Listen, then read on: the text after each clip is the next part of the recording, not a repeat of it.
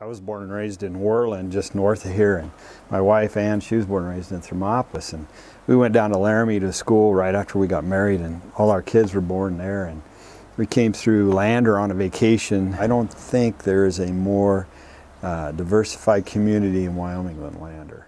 It's a jewel, and it's kind of a secret jewel. Yeah.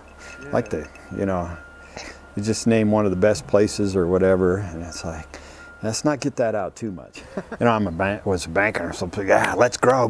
No, we're doing fine. let's grow, but not too much. I went to work for the bank in '87, and Lander was in a depression.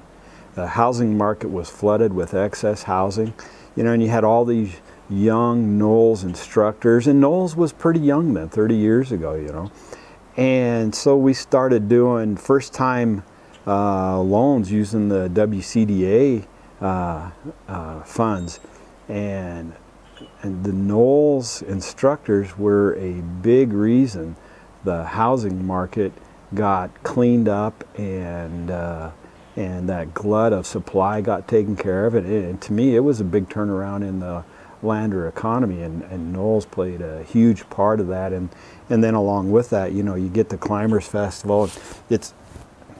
We're in a beautiful spot here. We sit here and we look over in the park, and there'll be hundreds of tents, and at night they have bands going, and the day they have all their different events going on, and we go over there and just enjoy it and watch the people have a great time. And it's just been such a, and again, I go back to NOLS. I think they all began it with the association of the people they brought, and the Climbers Festival has just taken off from there. I don't know if it was necessarily NOLS that brought Todd to Lander, but with his climbing and experience there and the people he dealt with there, it just was a natural fit with Todd. And Todd came in, and I can't remember if it was me or Bill. I want to say he was twisting Bill's arm. And just because of the quality of the organization of NOLS and the type of people they brought, which were all associated into the Climbers Festival, we knew we wanted to be a part of that. And I can remember Todd after that. I became the president. Gosh, was it 97, 98, 99, somewhere in there? And Todd would come in and he'd sit down, and he was somebody. It's too bad you never got to meet him. What a quality person, and just to sit and listen to his stories and stuff, it's like, okay, here's some more. Here, we'll do this. Here's some more. For NOLS and the climbers associated with all that to stay into this community and support the community, it's just been huge. And when the Climbers Festival comes, it's just always been positively received.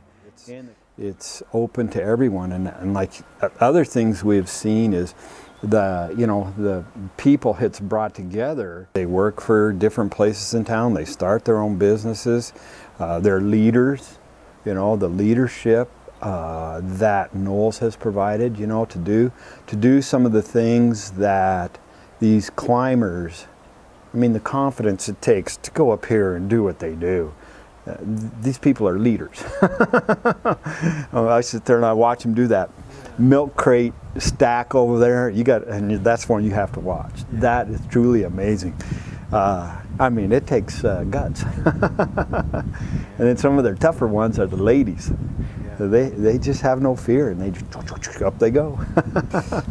I know I've been very fortunate in my position at the bank through the Von Holtums, to be able to grow into the leadership position of the bank and get to know all the various individuals associated with the Climbers Festival and NOLS and such. I've been blessed because of that. Very blessed.